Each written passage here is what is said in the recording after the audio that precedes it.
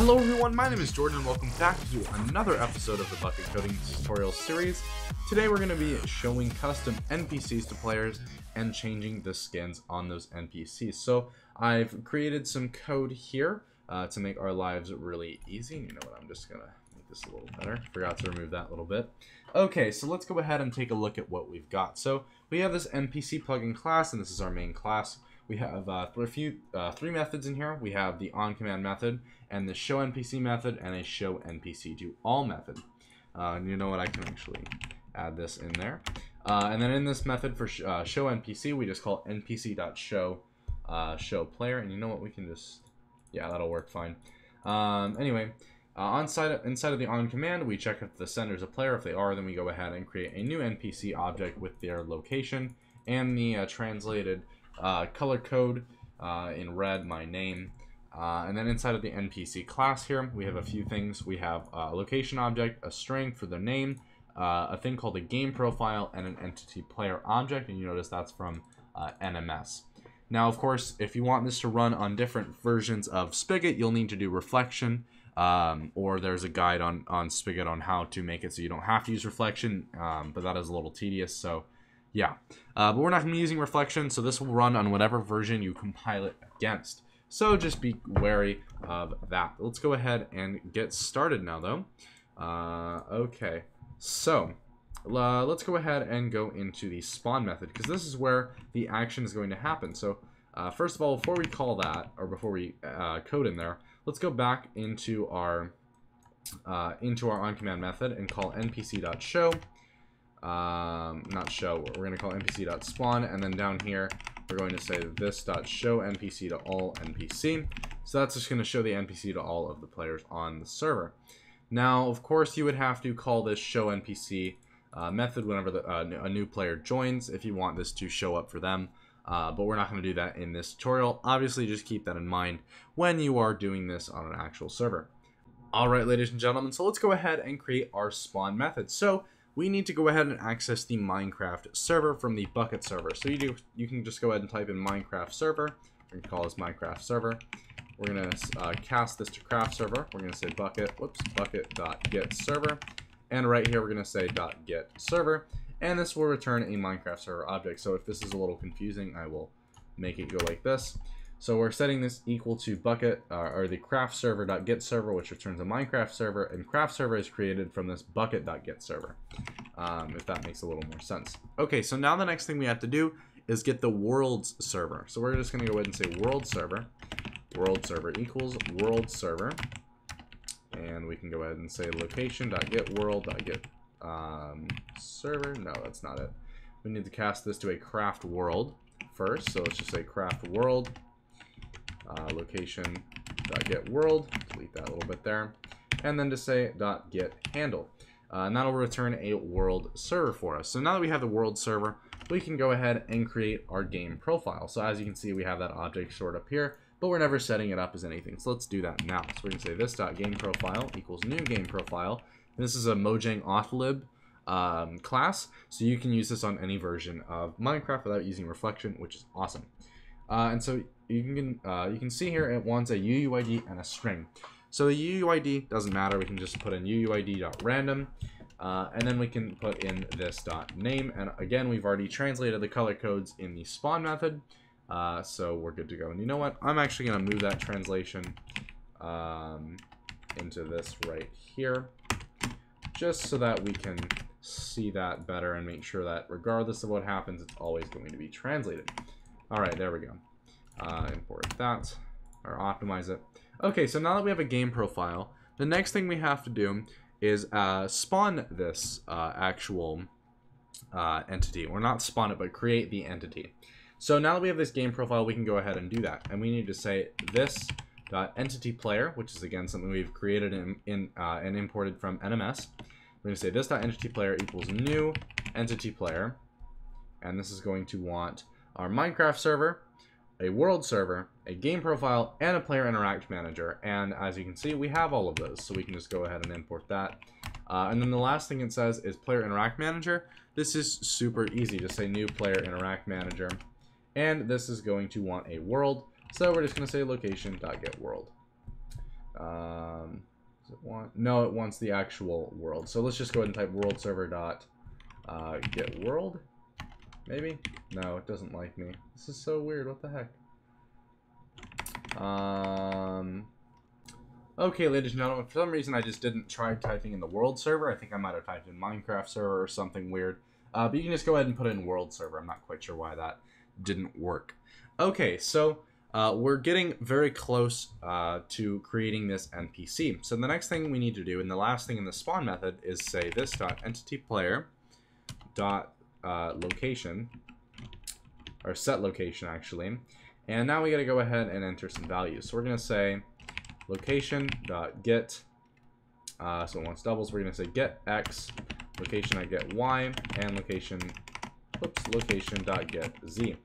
We're also going to say location.get yaw, I think, and location.get pitch. Let me go ahead and make sure that's actually the proper constructor. Yaw pitch. Okay, cool. We did that properly. So now that we've gone ahead and created our entity player, we need to show this to certain players. So now it's created and all that, but it's not going to show to anyone. So we need to do this inside of the show method that we've created, and this is very simple.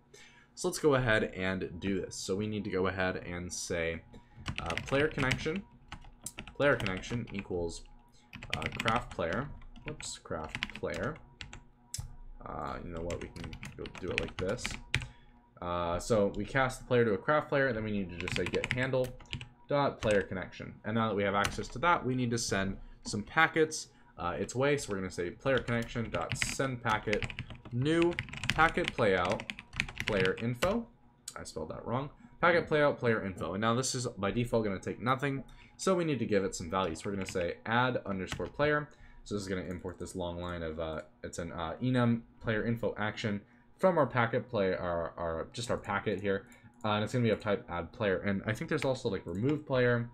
First time opening IntelliJ on this profile here. Where's that enum? Let's see. There it is. So we have add player, update game mode, update latency, display name, and remove player. So if you ever wanted to remove a player, this would be how you do that for certain people. And then the next thing we need to go ahead and specify is our entity player. And we're good. So now we've sent that over to the player. One final packet we need to say is our packet playout named entity spawn. So let's just go ahead and type that out. I keep typing packet out. Packet playout. Hold on. Playout entity spawn. Where is it? Packet playout named entity spawn. My mistake. And that's going to take in type of entity player, and that's it. So now we've gone ahead and shown the player our NPC. We've created and spawned our NPC. So let's go ahead and build and run this plugin and take a look at what it does. Okay, ladies and gentlemen, so let's go ahead and test out our plugin here. So just typing in the NPC command. Oh, I know what went wrong. So our NPC name here is a little longer than is allowed. And that includes the color code. So we're just going to call it Jordan. And then we'll be okay. Go ahead and build and run our plugin again here. Copy, paste it in there. And boom. Okay. Let's go ahead and redo this here. /NPC. Cool. And you now see it says Jordan, and there's an NPC here. Awesome. Now if I was to look like up this way, it looks up at the sky and all that. Obviously, you would probably want to make this, you know, look, you know, like this maybe. I don't know. But yeah, so you will notice, though, that the skins here are all Steve's and Alex. And this is not really what we want, because these Steve and Alex skins are, you know, really boring and so on. So how do we make these skins show up? Well, let's go back into our NPC class here, and let's go ahead and go into our spawn method, and we're now going to go ahead and add an argument to our constructor before we actually do that. And we're going to call this string, and we're going to call this texture, and we're going to make the other string that we're going to add here, we're going to call this signature, and we're going to say this dot texture equals texture, this dot signature equals signature, and we're going to create those strings here. Private string texture, and private string signature. So now that we have those two, we can go ahead and change the skin of our player. Now you're probably wondering, how the heck do we get those values? Well, Mojang session servers is how we get that. So I have this link in the description with my UUID, and you can go ahead and replace it with the UUID of the skin you want. But right here, this is my UUID. I enter this in here, and it loads all this data here. So what we want is we want this signature, so you can find it right here. There we go. So we're going to go down here, copy that, and we're going to update our constructor here. Texture we'll leave blank for now, and signature, whoops, we input this value. Probably want this somewhere saved or something. You can also retrieve this data live at runtime using all sorts of different libraries and so on. So you know, you could do it that way. We're not going to, because that's too much work. And then right here we just need this value. So it starts at value and then it goes right there. Put that in for texture, and we're good to go. So let's just head back into NPC, and we can go ahead and change our skin. So all we have to do for this is we need to get the game profile here. So this.gameProfile.getProperties.put, and we're going to say textures, and we're going to say new property, and we're going to call this textures. Whoops, I spelled that wrong. Textures, and we're going to input our texture and our signature. And that's it. We can actually put this up when we create the game profile, just to make sure this looks a little more organized. And there we go. So let's go ahead and build and run our plugin now. And go ahead and do this here. Awesome. And you notice the NPCs are still here. These NPCs will not go away until you remove them, so they're going to persist through reloads, not through restarts though. And also, if I log off, I'm pretty sure they're not there anymore. Yeah, so they don't actually exist. So every single time someone joins, you'll have to show them again. But anyway, let's go ahead. Let's spawn this NPC. As you can see, went ahead and spawned it. I don't know why it's spawning it with this weird head thing. Seems to only happen when you do it with a skin. So I'm not quite sure. It might be something to do with my helmet, because this skin has a helmet on it, but I could be completely wrong there. So yeah, I don't know. Play with it, see what you can make it do. Maybe Google it and post in the Spigot forums to figure this out. I'll probably link down in the description if someone goes and looks up a solution and comments it down below to fix this stupid head rotation thing. Then let me know and I'll add it. But yeah, there you go. That's how you spawn custom NPCs in Minecraft. Basically any version of it, because it hasn't changed in ages as far as I'm aware. So let's go ahead and look into how we did this. So all we really need is this NPC class here. So inside of here, we have our constructor that sets up our values. We have this spawn method. Inside of this, we get the Minecraft server from the Bukkit craft server. And then right here, we get the world server from the locations world. And the craft server of that, we get its handle.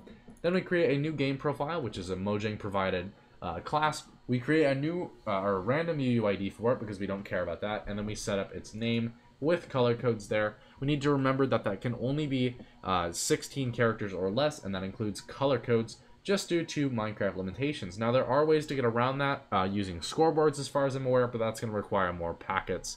Probably something like PacketPlayout scoreboard, change or something. I don't know if that's actually a thing, but it sounds about right, so there you go.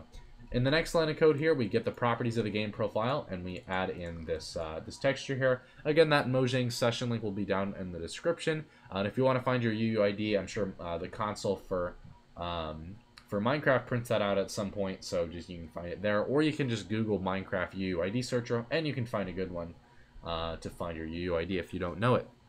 Now, then we create our entity player from the Minecraft server, the world server, the game profile, and we create a new player interact manager with the world server input here, and then we set its location. Inside of our show method, we grab the player's connection for the player we want to show this NPC to, and we send them the PacketPlayOutPlayerInfo class with the add player action, and we pass in our NPC's entity player class. Inside of this, we spawn the PacketPlayout named entity, or not spawn, but we send that packet and we insert the entity player class, which is again our actual NPC's entity player. Okay, so that's it for this tutorial. Hope it wasn't super complicated. It's pretty easy to do this. Again, the head bug, if someone wants to research that and post that solution down in the description, I'll pin that comment and I'll probably link it in the description.